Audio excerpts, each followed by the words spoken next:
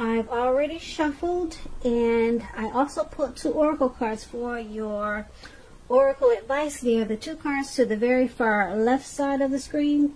Then I'll go through the past, present, challenge, and outcome.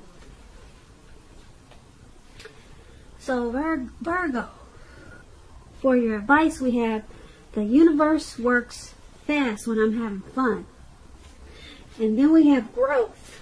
And on the flip side of growth, it reads, accept the lessons. When things don't go our way, something more important to the growth of our soul is in the works. So, for your advice, it's basically saying to don't beat yourself up when you experience certain unpleasant situations, and just go ahead and accept it for what it is and take it as a lesson.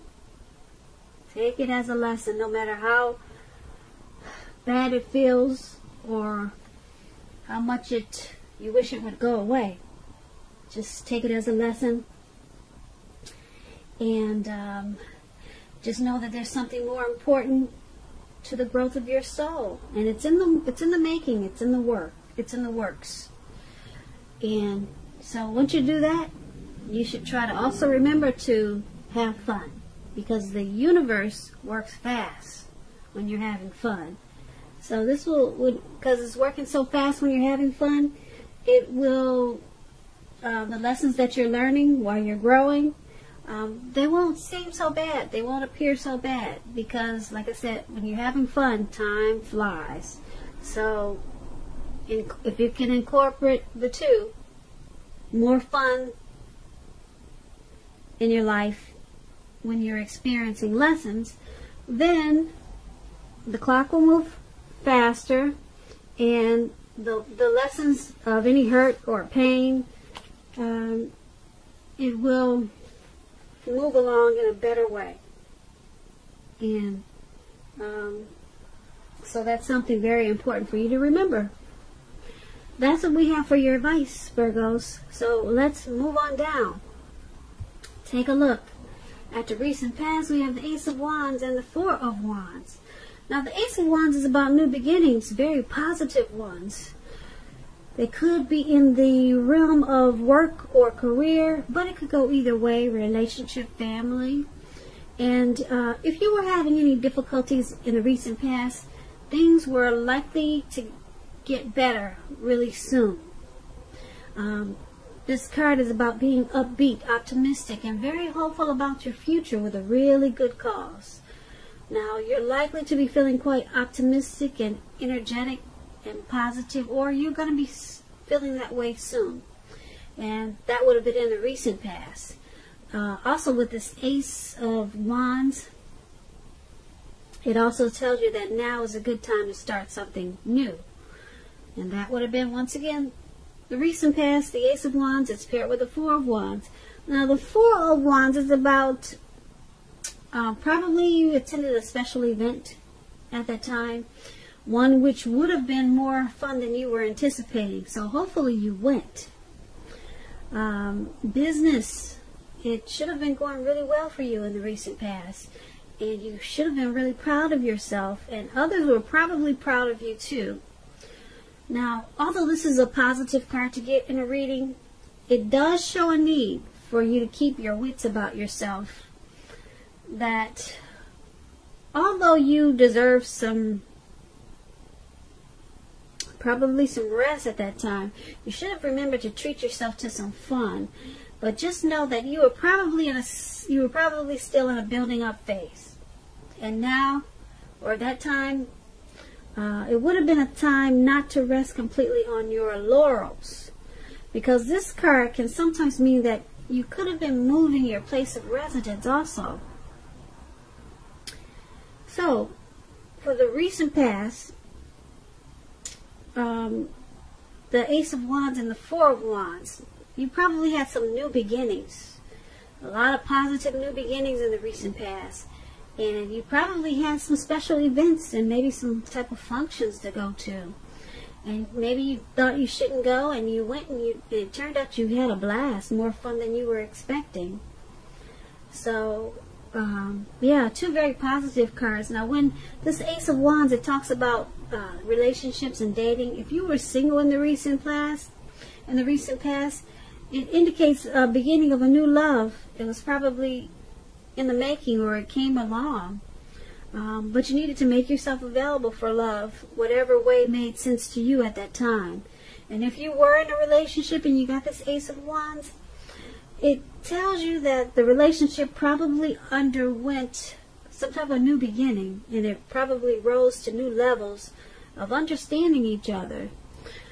Now, with the Four of Wands, when you talk about relationships, when it comes to love, the Four of Wands can indicate that your relationship, it probably became a whole lot more. It probably became a whole lot more committed, and it could have included potential marriage, possible marriage, engagement.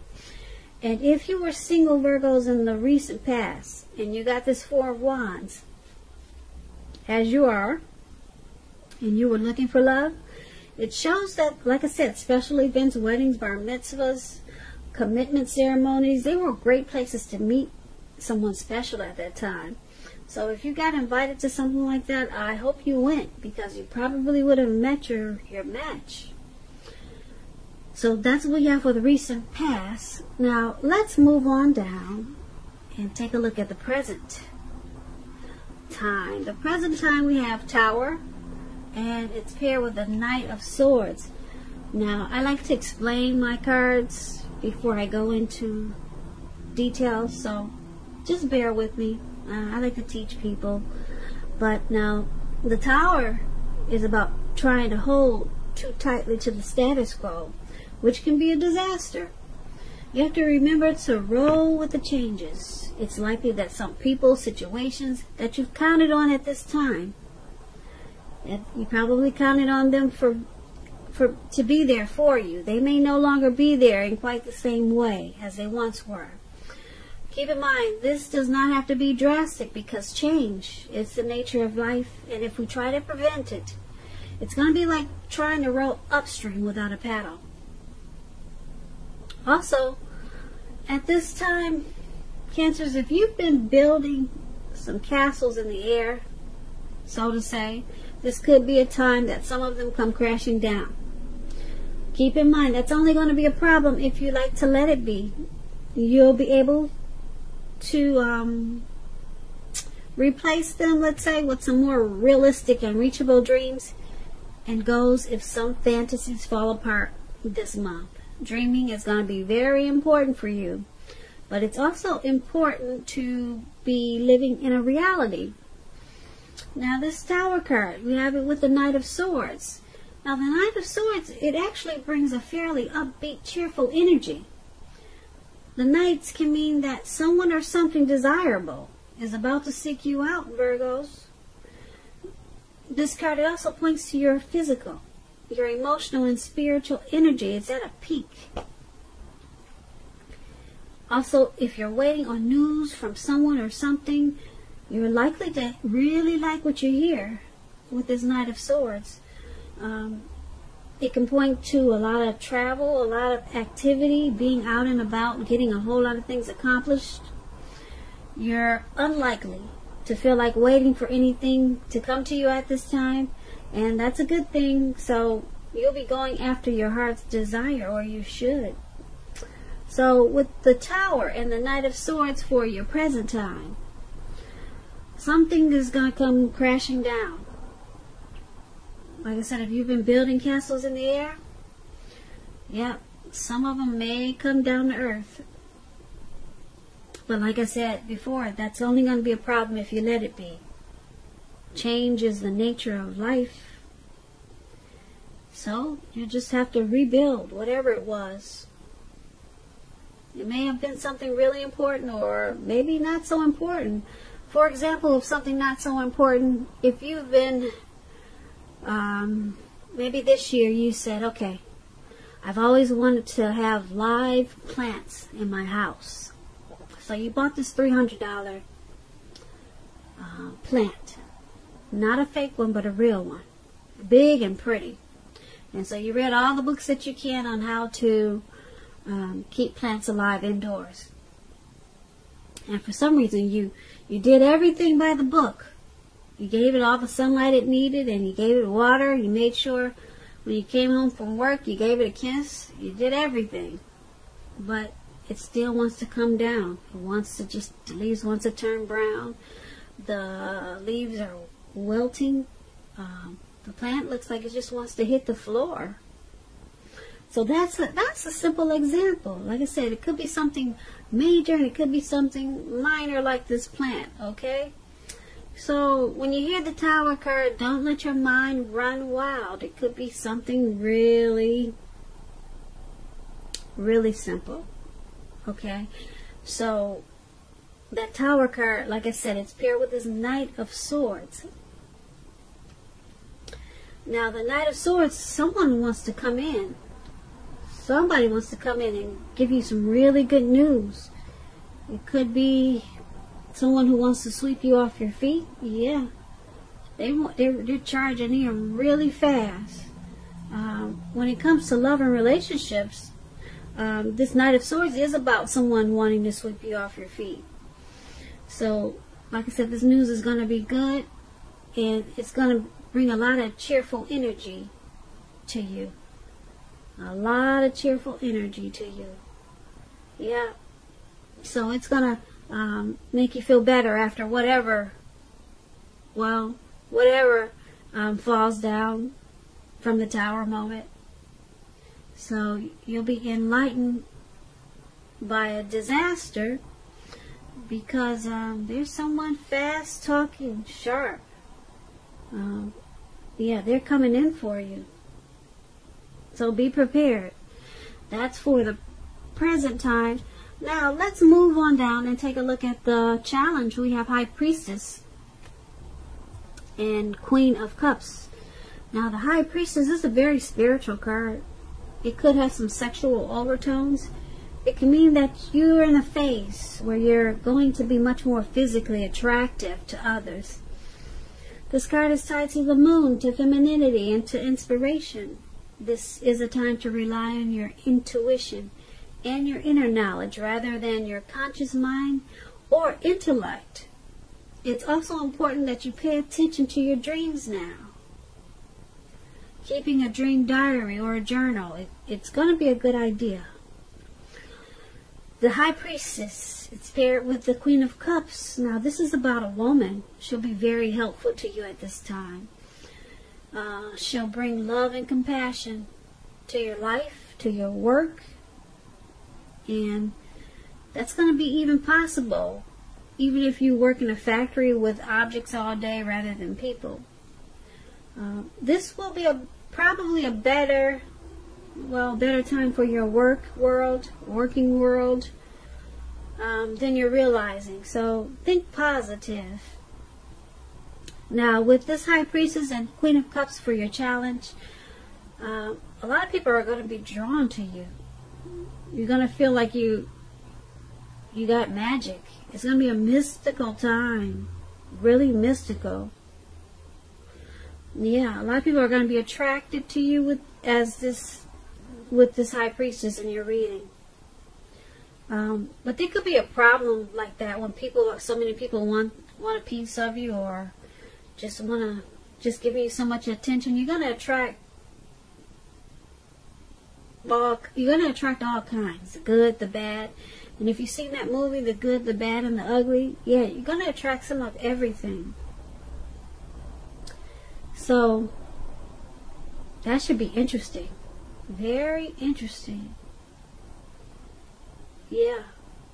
And there's going to be a woman or a lady. Could be your mother. Maybe a co-worker. They're going to remind you about love and compassion. So with all this attention that you're getting, you might get the big head. And they're going to bring you back down to earth and make sure you remember to be compassionate and more loving. Because a lot of times when you're getting so much attention, you can become arrogant and maybe conceited. So this lady, they'll bring you back down to earth. She's going to be a very nurturing type of person, healing, very healing and supportive of you. So to me it sounds like a mother, someone very compassionate. But this person will keep you grounded and bring you back down to earth. So that's what we have for your challenge. So let's move on down and take a look at the outcome. We have the Nine of Swords with the Four of Cups. Now the Nine of Swords, you need to guard against feelings of anxiety. If you're feeling anxious, take a good look at whether or not any of that's under your own power or control, and try to lessen it. If other things or people in your life, they're contributing to this anxiety, then you need to take control of that and lessen it. If this is the case, take a good look at that and see whether or not something in the relationship can be changed to make it more workable for you. Because there's something about this time period that can cause people to feel like their life should be in some way or more bigger than it is. So try to take comfort and joy in the ordinary things, and just know that's where the beauty is. Now this Nine of Swords is paired with the Four of Cups. It's a card about wishful thinking. As you can see, this man is on the ground. It looks like he's doing a lot of thinking, and he's making wishes. But it warns us to remember to pay attention to what is now. And count your blessings. Don't worry too much about what could be. Because we all know it's easy to overlook what we already have in pursuit of what we don't have. So be sure that you're counting your blessings. Don't spend too much time in self-pity or wishing your life away. Because a lot of life, it has to do with where we put our focus. So try to put your focus on things and people in your life that you have to be thankful for. So there's some anxiety for your outcome, and it's probably about all the attention that you're getting. Or possibly this, in the present, we talked about someone coming to sweep you off your feet. Or maybe it's about the Tower moment. Yeah, but who knows what it is? You'll know what it is. But there'll be some type of anxiety, and you'll feel some hardship. You'll probably have nightmares, some grief and depression with this Nine of Swords. It's making me sad just thinking about it, or just looking at the picture. But with this Four of Cups, you're going to be doing some wishful thinking. You're probably, who knows what you're going to wish for. Maybe you just wish that the anxiety goes away. But if you focus on counting your blessings instead of doing all the wishful thinking or wishing the situation was something different, or just accept whatever it is and count your blessings. Because when we count our blessings and at least try to give God 3 things that you're thankful for every day. Wake up in the morning and let God know that you're thankful for 3 things. You'll go throughout your day feeling much better, because that way you're counting your blessings and you're acknowledging that there's a higher power that can be there for you. So just 3 things every morning. Talk to Him and just tell Him, thank you for this, thank you for that, and thank you for this. 3 things every morning. Count your blessings, and you'll be surprised. The anxiety that you have, it will probably go away so fast, because you're more focused on the blessings that you have, and you're not just, wishing for this and that. Because I'm sure you're blessed and you have a lot of blessings, but sometimes it probably doesn't feel like it. So that's what we have for your outcome, Virgo. I hope that you enjoyed this reading. I'm going to put a link below of the extended of this reading, where I'll go through a whole lot more. And if there is not a link, sometimes I don't get a chance to. There's always a link for personal readings. So I just want to say I thank you so very much for watching, Virgos. I hope that you're enjoying 2020. Please comment, subscribe, hit the notification bell. That way you'll get notified when I post my next reading. This was a general reading, and my next reading for you will be a love reading. So once again, I hope that you're having a great February, and I want you to have a beautiful day. So thank you so much for watching.